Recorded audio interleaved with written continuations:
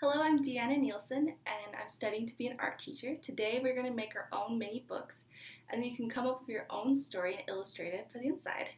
So I'll show you an example of what that looks like. So here's a little book that I wrote and illustrated as an example of this project. I think it's really fun to do these because you can be really creative and you can be inspired by your favorite books that you've read. And they're really easy and they're a good way to spend some time and be creative. So I'm going to show you how to make the mini book first. So first you take a clean piece of white paper, or you could do a different color if you want.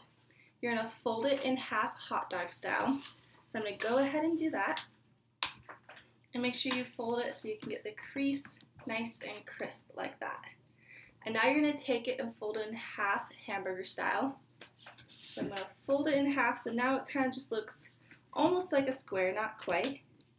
And again, I'm going to make my crease nice and crisp. So now it looks like this. I'm going to fold it in half one more time. So I'm going to go, so I have the crease here, the open part here. So I'm going to fold them in towards each other.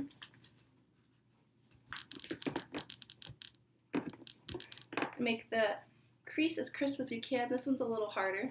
So now it kind of looks like a little book, but not quite yet. So you're going to unfold the piece of paper. So now you should have 8 little boxes, little rectangles. And so now we need to cut part of it so that you can fold it into the book. So I'm going to fold it in half.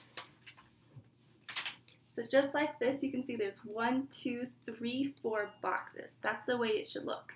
If you don't have 4 boxes, you need to fold it the other way. Okay, so now find out where your crease is. Mine's right here, opens on the other end. So go to your crease. And you can see there is a fold here going from the crease to the middle. We are going to cut this fold, nothing else, just right here. And remember, if you need it, to grab an adult to help you with this part. Okay, so now I've cut from the crease to the middle. Now I'm going to unfold my piece of paper. So now it should have a slash just in the middle. I'm going to fold it in half like a hot dog. So now it looks like this.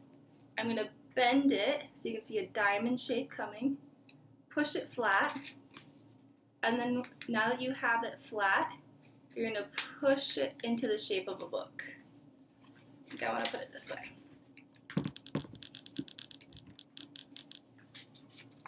So now you have a little book. It's got a cover and some inside pages. And you'll see that there is a little separation in the pages. If that bothers you, you can glue them shut, and that's what I did with this one. If it doesn't bother you, then you can just leave it the way it is. So now you have a little book, and so you want to plan out, before you start coloring in it, you want to plan out your story. And so first you want to figure out how many pages you have. So here I have a cover. I've got 1, 2, 3, 4, 5, 6, and then a back page. You can use that as a back cover or part of your book. So you have a cover, 6 pages, and then one more page that you can use how you want. And so the way I suggest planning out your story is drawing different boxes on a piece of paper so you have the right amount of boxes that you have in your book, and then coming up with a story idea. So my idea is about a yodeling cat. Come up with your own creative idea and plan it out here on your scratch sheet of paper.